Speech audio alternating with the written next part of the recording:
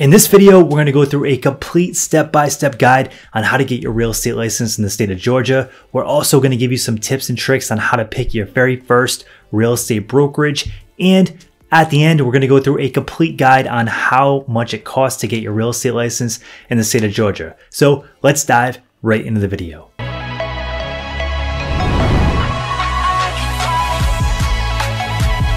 My name is Chris with the Empire of Real Estate YouTube channel. On this channel, we talk about real estate, personal finance, and entrepreneurship. Before we dive into the video, I want to give you my free How to Get Your Real Estate License and Start Your Real Estate Career Guide. If you want a copy, click the description down below and get your guide. Let's dive right into the steps to getting your license. The very first step to getting your license in the state of Georgia is meeting some basic requirements. The very first requirement is that you're 18 years old or older and you have a high school diploma or a GED. The very first step to getting your real estate license is completing the pre-license education requirements. In the state of Georgia, you're required to complete 75 hours of pre-license education classes. Now, these classes have to be state approved, and I know this sounds like a lot. If you have a busy schedule or you're at a 9-to-5 job that doesn't give you that much flexibility, you might be asking yourself how you're going to get in 75 hours of classroom time. The good news is that many great real estate schools are offering classroom time online now, and you can actually, in most cases, get your real estate license from the comfort of your own home. We highly suggest you check out Real Estate Express. They do a really good job. They offer comprehensive classes, and they oftentimes have some really good sales going on. So if you want to check them out, there's an affiliate link down in the description below where you can check out their pricing and see if it's going to be a good fit for you. After completing your pre-license education requirements, it's time to schedule your exam. In the state of Georgia, the exams are actually administered by a third-party testing company called PSI Exam. You can go on their website and get it scheduled. The very first thing to know is when you go to the testing center on test day, you're going to want to bring a couple things. The first thing is 2 forms of identification and a basic non-scientific calculator for the math portion of the exam. Now, this exam is a closed book test. You cannot bring any books, any notes, nothing into the testing center. But the good news is that it's a multiple choice test. So I'm going to give you a couple quick tips on how to pass the exam and a couple things that I did when I was going through this process to increase my odds of passing.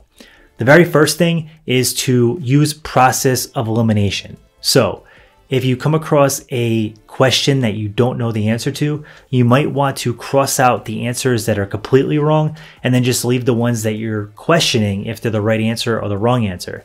Doing this will increase your odds of answering the question right. The next thing to do is to reread the questions a couple times before you actually submit your answer.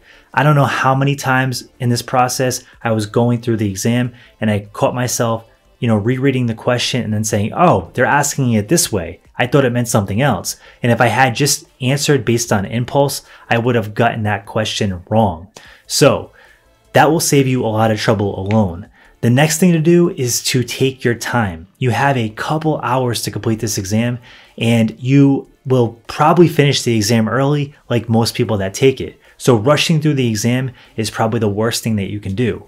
Last but not least, if you do have to take the exam again, it's not the end of the world. So many of the top agents that I know in my market and throughout the country are agents that failed the exam the very first time that they took it. So failing the exam doesn't mean that you're bad at real estate. It just means you have to study a little bit more and give it a second try. Next, you're going to have to get your background check and your fingerprints done. So they're going to want to check a couple things. They want to look at your record and make sure you have nothing on your record that's going to prevent you from getting licensed. After that, you're going to do some celebrating because you passed your exam, you got through the entire process, and now it's time to submit your application for your license and pick your sponsoring broker. Finding a sponsoring broker can be one of the most important parts of this process. Because if you didn't know, 87% of all agents that get licensed fail out of the business. So finding a good broker that's going to provide you with support is a huge deal, and it will actually increase your odds of succeeding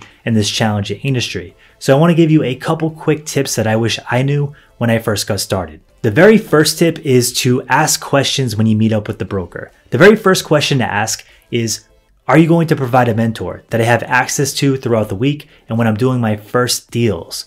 What I would do is I would find out how many deals you have access to a one-on-one mentor for. I would suggest getting a mentor for the first 3 to 5 deals. And this is someone that you can call, someone that you can talk to, and somebody that you can ask complex questions to that may have been in the business for 5, 10, 20 years. Someone that has experience and someone that actually knows what they're doing and has dealt with a wide variety of situations, because every real estate deal is different and you're going to run into a lot of complex problems, and having somebody in your corner with experience makes all the difference. The second thing to ask is if they have a training program in place. Having access to a mentor that you can pick up the phone and call is a big deal, but that mentor is probably selling real estate on their own. They probably have a busy schedule, and sitting down with you every day to help you through small tasks and train you different things is probably not going to be realistic. So having a training program in place, even if that's training modules online, just for you to go through and get, all your questions answered, all the basics done, will be a huge game changer to move you along and accelerate your path to becoming a successful full-time agent. The next question to ask is, how does the broker expect you to generate business? Now, this is a super important question, and most brokers are going to say sphere of influence marketing. And that's not the wrong answer, because I personally know many agents that have built 6-figure businesses just by using sphere of influence marketing. But that's not for everybody. When I first got started, if I depended on sphere of influence marketing alone, I probably wouldn't be here talking about real estate or doing real estate full-time today. So I would suggest figuring out what the marketing plan is and what they can teach you on how to get business and get your business off the ground. So when I started, I actually started by doing prospecting, marketing, all those things, because I was only 22 years old, and my sphere of influence, they weren't really buying houses or transacting. So if I required on that method alone, I would probably be in really bad shape. Last but not least, you want to talk about commission splits. Let's talk about the money. And I did this when I started. I went for the brokerage with the highest commission split, and luckily it worked out. But for a lot of agents, that's a big mistake, because if you go with a brokerage just for the commission split and they don't offer you any training, any support, you're going to be lost. And keep in mind, this is a 100% commission business. So if you never sell anything, you're going to get 100% of nothing. So I would highly suggest going for a lower commission split that has a lot of value, whether it's training, whether it's leads, whether it's marketing. You want those things.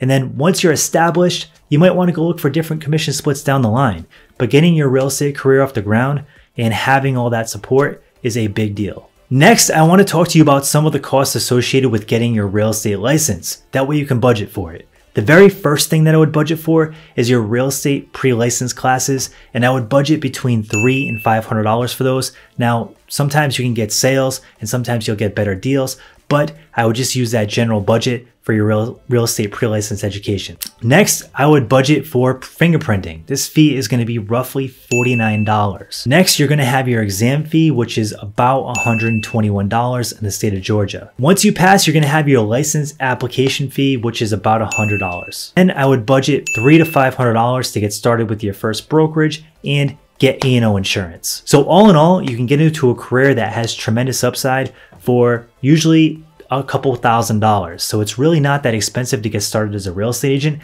And that's the good news. You just have to put the work in up front, go through the classes, pass the exam, and open the door to a career that you might really love. So if you have any questions about getting your real estate license, drop it in the comment section below and I'll do my best to get back to you. Also, if you are going to get your real estate license this year, drop that in the comment section below. I would love to hear from you. Thanks so much for tuning in and have an awesome day.